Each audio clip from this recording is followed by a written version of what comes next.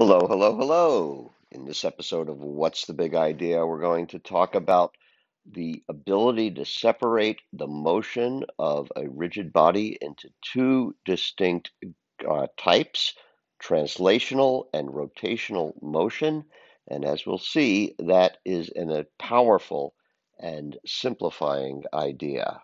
So to get to the essence of the idea, let's consider a familiar example. This cartoon here shows the Earth and in motion around the sun. And there are, as you know, two distinct motions that the Earth can have. If we focus on just the movement of the center of mass of the Earth, we see that the center of mass of the Earth is going around in orbit, followed by this yellow circle here. So the center of mass motion is an elliptical orbit around the sun. But sort of superimposed on that is a rotational motion about the center of mass. So that's indicated by this white arrow here. That's rotation about the center of mass.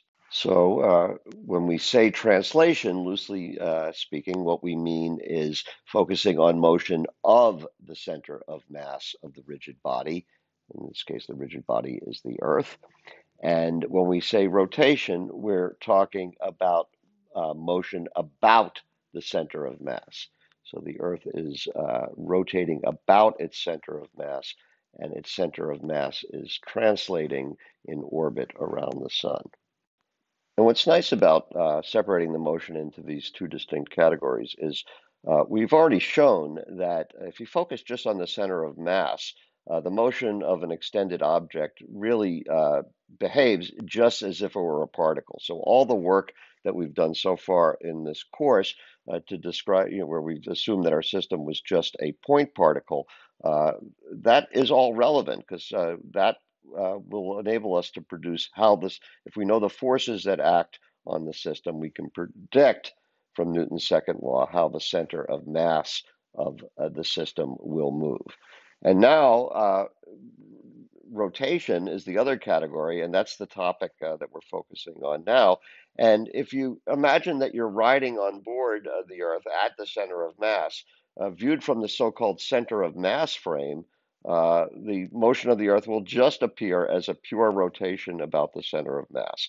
And one sort of concrete implication of this being able to divide things up is let's focus specifically on the kinetic energy of the body.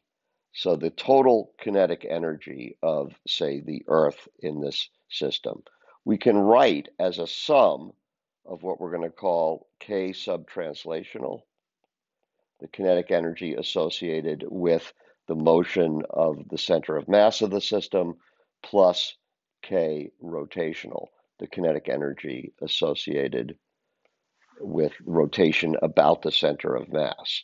And we know that the translational kinetic energy we can just write as 1/2 times the total mass of the object, the Earth in this case, times the speed of the center of mass of the object squared. That's the translational kinetic energy.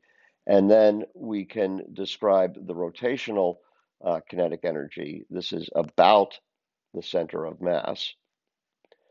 That is just going to be 1/2 the rotational inertia of the system for a rotation about its center of mass times the angular speed of the rotating object squared. Now, in general, the velocity, the speed of the center of mass, and the angular speed of rotation about the center of mass are independent of one another. And that's sort of the case here in the rotating Earth. The speed in orbit around the sun is a completely separate issue from the rate at which the Earth is rotating on its axis. It orbits the sun once a year, and it rotates on its axis once a day, and the speed of the center of mass and the angular speed of rotation are unrelated to one another. In today's episode of What's the Big Idea, I'm going to focus mainly on two cases in which there is a very direct connection between the velocity of the center of mass and the angular velocity of rotation. So the first of these two cases is the case of an object that rolls without slipping. So here's a familiar example taken during the hoop race at Wellesley College, and you have a hoop that's rolling along the ground without slipping. And when you think about what happens when something rolls without slipping, it's sort of a combination of a translation and rotational motion. This image over here shows a disc that can roll without slipping. And there's a section on the rim of the disc that's painted red. And what we're seeing here is a time-lapse photograph of what that red image looks like as a function of time. And then there's also the center here, which is also appearing in the time-lapse photo. And what we see is that the white center leaves this sort of orange streak behind. So the center of the wheel is just undergoing a pure translational motion in a straight line, and the rim of the wheel is certainly undergoing a more complicated motion. But we can view it. It turns out as just a combination of translational and rotational motion, and that is an enormous simplification, as we'll see. So let's try to really understand what goes on when an object rolls along the ground without slipping. So here we have a view of a bicycle wheel, and we want to imagine that we're standing on the side of the road watching the bicycle go by, and the bicycle is traveling from left to right, and the center of the wheel is moving that's where the center of mass is, COM is center of mass, and it's moving at some constant velocity to the right. V sub COM. And let's imagine that we're taking sort of a snapshot of the wheel at two distinct points in time and they're separated in such a way that the wheel has moved from left to right a distance s during that time interval. And this red curve over here traces out which parts of the wheel were in contact with the ground during the interval between the beginning and the end. So at this point in time here, this was the point on the wheel that was in contact with the ground. And now, as the wheel rolled, the contact point traced out this red curve along the rim of the wheel. And this red section here is separated through an angle theta. So theta is the angle that the wheel has rotated through during the time interval between the beginning and the end here. And let's say that the wheel has a radius, which we'll call r. Well, then, by definition of the angle in radians, there's a connection. The distance of the arc length s that is traced out over here is simply given by theta times r. Right, because by definition, theta, the angle in radians, is just the ratio of the arc length to the radius of the circle. And now let's just differentiate both sides of this equation. So we can write, therefore, that ds dt is equal to d by dt of theta times r. And ds dt we can recognize as just the speed of the center of mass. I'm going to call it v sub cm. I'm going to leave out the o just to save writing. And on the right-hand side, r is a constant, and d theta dt is just omega, the angular speed of rotation of the wheel. So what we've seen is that for an object that rolls without slipping, this all assumed that there was no slippage between the wheel and the road, that there's going to be a direct connection between the velocity, the speed of the center of mass, and the angular speed of rotation of the wheel. And here's an image, a figure that really sort of summarizes how the actual motion of the wheel is really sort of a combination of a pure rotation and a pure translation. So if the bike wheel were just rotating around its center of mass at angular speed omega, then a point at the top of the rim would be moving to the right, and a point at the bottom of the rim would be moving to the left. And the speed at which they would be moving, it turns out to be the same speed as the center of mass has when the object is in pure translation. So in pure translational motion, the every point on the wheel would be moving with the same velocity. And if you combine these two pictures, if you just add up the vectors here, you see that a point at the top of the wheel at any instant in time, it's going to be moving at twice the velocity of the center of mass. If you add up what the centers of the wheel are doing, you find out that it is moving to the right at the velocity of the center of mass, of course. And then instantaneously, if you look at the point that's in contact with the surface, it is actually at that moment in time stationary. So the combination of translational and rotational motion at any point in time, the point in contact with the wheel is actually instantaneously at rest. So let's see what this separating motion into these two distinct categories buys us. So if I've got a wheel that's rotating, that's rolling without slipping, I can write the total kinetic energy of the wheel as this sum of the translational kinetic energy plus the rotational kinetic energy. And the translational kinetic energy is just 1/2, that we'll call the total mass of the wheel, uppercase M, times the speed of the center of mass squared. And the rotational kinetic energy is 1/2 times the rotational inertia of the wheel rotating about its center of mass times the angular speed squared. But because the angular speed is related to the velocity of the center of mass, I can write the angular speed as v sub cm over r squared. Okay, so let's take a specific case. Let's assume that the object that's rolling without slipping is a Wellesley hoop. And in that case, we know that the rotational inertia of the hoop around its center of mass is just the mass of the hoop times the radius of the hoop squared. And then we are multiplying by v sub cm over r quantity squared. So what we get then is that the total kinetic energy of the wheel that rolls without slipping, we can write as 1/2 m times 1 plus 1 times the velocity of the or the speed of the center of mass squared.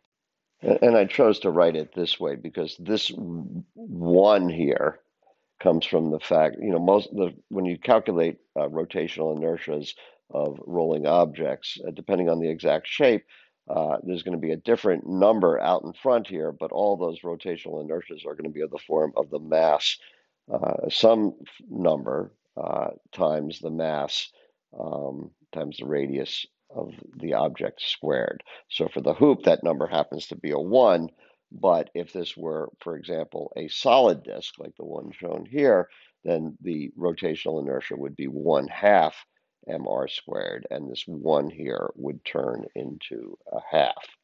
So what this argument shows is that when an object rolls without slipping, there's going to be a sort of division uh, between translational and and rotational kinetic energy. And in the case of a hoop, there's sort of 50% of the total kinetic energy goes into translational kinetic energy, and 50% goes into rotational kinetic energy. But for other shapes that roll, it's going to be a different division between translational and rotational kinetic energy. And the way in which the energy is divvied up depends purely on the shape of the object. It has nothing to do with the mass or the radius. It just has to do with the shape. So that's an important idea. Okay, so the second case I'd like to consider in which there's a very specific relationship between the velocity of the center of mass and the angular speed or angular velocity of rotation about the center of mass, is a case where you have a rigid body, such as the one that I'm trying to draw here. So imagine that I've got some sort of rod that has negligible mass, that's indicated by this black line, and attached to the rod are two point masses, M1 and M2. And the rod, the center of mass of those point masses is located at a point somewhere in between them, a little bit closer to the bigger mass. But the axis, so if you were to rotate about the center of mass, the axis would be an axis perpendicular to the screen at this point. But now we're going to imagine rotating not about that axis, but by rotating about an axis which is at the end of the rod. So we're going to rotate at some angular velocity omega around this axis, and then what can we say about the moment of the rotational inertia that this object will have around this axis, and how is it related to the rotational inertia that it would have if it were rotated about the center of mass? Well, to answer that question, I'm going to start with this fact that we've been relying on, which is that the total kinetic energy of an object can be separated into uh, kinetic energy due to its translational motion plus kinetic energy due to its rotational motion. And I can write K total as 1/2 the rotational inertia around this, what we're going to call the parallel axis. That's this axis here, which is parallel to the axis that goes through the center of mass. So 1/2 times the rotational inertia about the parallel axis times the angular speed squared. And that's equal to, well, the translational kinetic energy I can write as 1/2 the total mass of the system, which is m1 plus m2, times the speed of the center of mass squared. And then the rotational kinetic energy I can write as 1/2 times the rotational inertia about the center of mass times omega squared. And here's an important point. The omega that we put in here is the same omega that we put in here. It's a subtle but important point. And to explain what I mean, I want you to think about what the situation would look like in the so-called center of mass frame. The claim is that for this object going around, rotating the way we've shown it, if you were in the center of mass frame, you would see these masses rotating around you at the same angular speed as this omega. So, for example, if we take a snapshot of the situation at one instant in time, at this instant in time, if you're in the center of mass frame, you see the red object above you. And then if we rotate around, see if I can manage to do this, rotate around half a cycle, in the center of mass frame, you now see the red object below you. So it's rotated half a cycle. So I'm trying to indicate here that from the center of mass frame, you would see the red and blue objects rotating around you at the same angular speed as this quantity, omega. Okay, so what's the speed of the center of mass? Given omega, can we predict the speed of the center of mass? Well, that's easy. If the center of mass lies a distance, which we'll call h from the axis, then the velocity of the center of mass, v sub cm, is simply omega times h. So I can rewrite my expression here as 1/2 times the rotational inertia about the parallel axis times omega squared is equal to 1/2 m1 plus m2. Let's just call that m, the total mass of the system. And for v center of mass squared, I'm going to plug in omega h quantity squared. So that's the translational kinetic energy term. And then I have this 1/2 I rotational inertia about the center of mass times omega squared. And there's a common factor of a half in every term and omega squared in every term.